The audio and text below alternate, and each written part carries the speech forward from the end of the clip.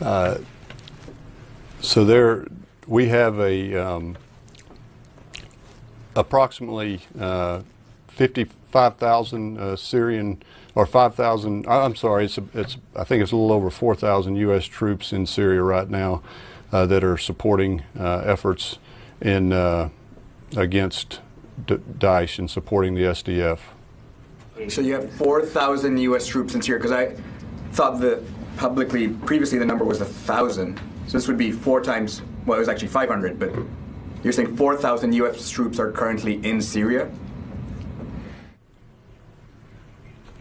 I'm sorry, I misspoke there. There are approximately 500 troops in Syria.